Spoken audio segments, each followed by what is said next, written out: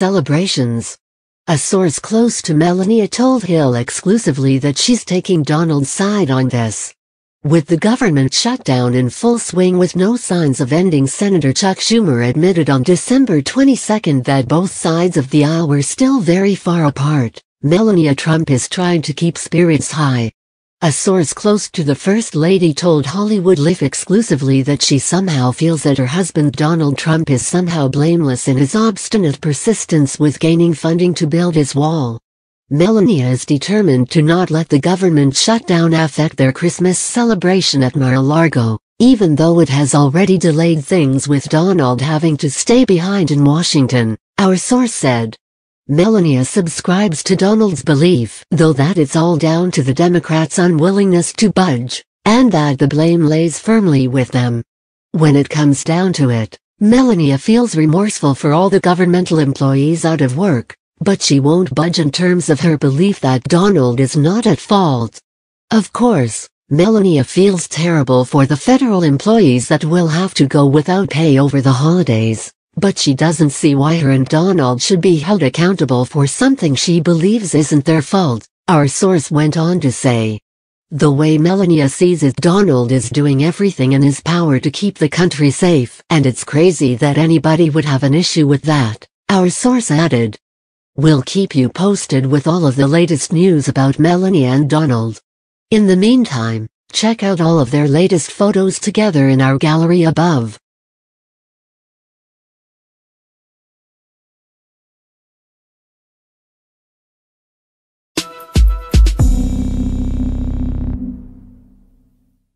The government shutdown may be the nation's nightmare before Christmas, but Santa Claus will still be on his way. The North American Aerospace Defense Command NORAD, which is funded by the federal government, announced on Friday that it will still track Santa's flight across the globe, despite the freeze on its funds. NORAD said they'll continue the tradition of tracking Santa just as it has done for the past 6 decades. First Lady Melania Trump, who flew to the Trump's Mar-a-Lago estate in Palm Beach, Florida on Friday, said she will also continue her annual tradition of calling into NORAD on Christmas Eve and spreading holiday cheer.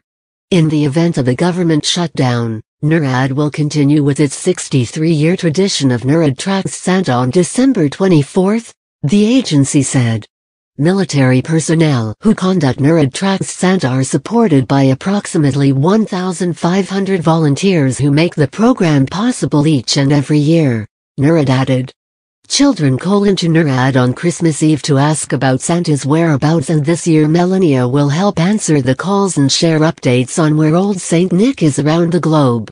Last year, Melania and President Trump took calls 9 and 6 calls respectively from the grandeur of their Mar-a-Lago estate on Christmas Eve. The federal government shut down on Friday at midnight after Democrats rejected President Donald Trump's proposed $5.7 billion border wall bill. On Saturday, Congress and the president tried to come to a negotiation, but to no avail, and the Senate was adjourned until Thursday, December 27, keeping the government shut down through the remainder of the week. In the shutdown, 420,000 Americans will be forced to work without pay over the holidays, and 380,000 federal employees will be furloughed. However, the U.S. Postal Service will still be running and continue to send Christmas gifts to families across the nation. All post offices will remain open for business. Because we are an independent entity that is funded through the sale of our products and services, and not by tax dollars, our services will not be impacted by a government shutdown, the service tweeted.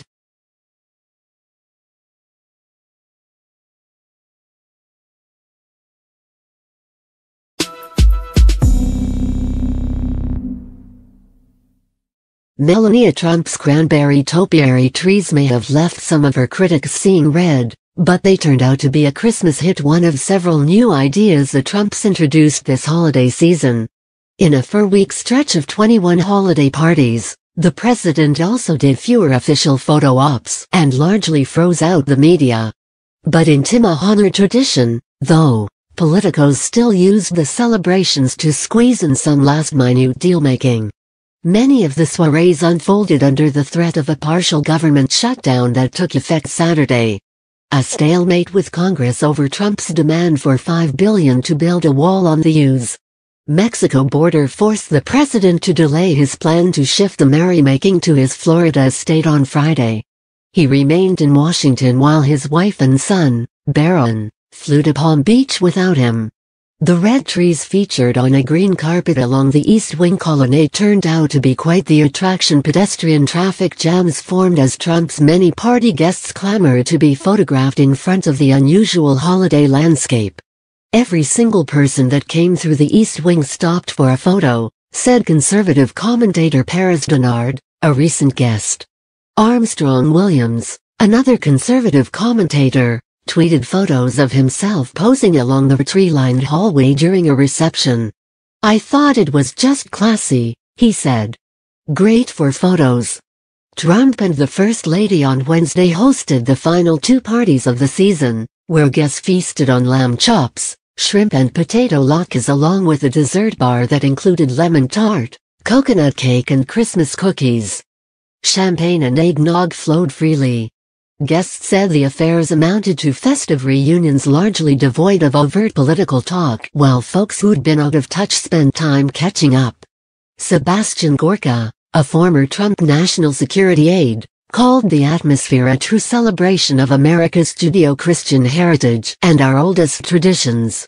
He added via email that guests talked about how good it is to have the White House occupied by a man and woman who love this country and the importance for conservatives to be happy warriors, as President Reagan told us.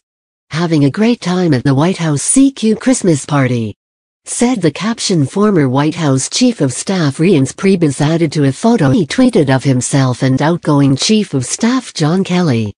Kelly succeeded Priebus just 6 months into the new administration. Now Kelly is set to depart at the end of December after a topsy-turvy 18-month stint as Oval Office gatekeeper. Other notables who attended include $6 million man Lee Majors, Trump supporters Diamond and Silk, and professional soccer player Wayne Rooney.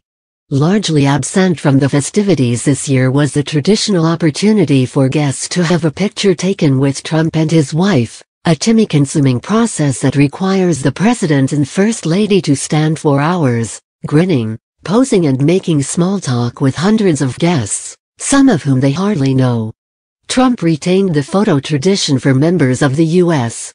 Secret Service, law enforcement and the military, as well as staff who work in the residence, according to a White House official who declined to be identified discussing details of the private receptions.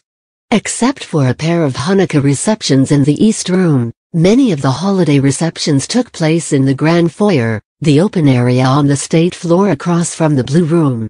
The parties had a certain rhythm. A tuxedo-clad Trump and the First Lady, who has worn a variety of white, black and green gowns, descended the red carpeted staircase hand in hand from their second-floor residence.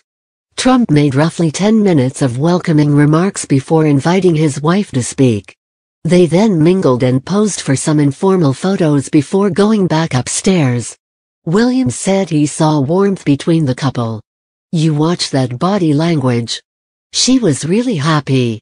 And she was really happy to be with him," Williams said, adding that the president's remarks were upbeat. The parties also offered job-searching opportunities for some of those on the hunt. Trump, for example, needs to find a new Interior Secretary, and he's got a class of soon-to-be unemployed members of Congress to choose from if he wants. Representative Jeff Denham, McAuliffe, who lost his re-election, is one such member said to be interested in the job. Denham attended Saturday's congressional ball at the White House. Left off the holiday schedule was the annual party for the White House press corps. Trump's sour relations with journalists who cover him and the administration peaked last month after the White House revoked a CNN correspondent's press pass. But the White House quickly reinstated the pass after a federal judge ordered it. As an alternative, the White House said it has been arranging tours for reporters and their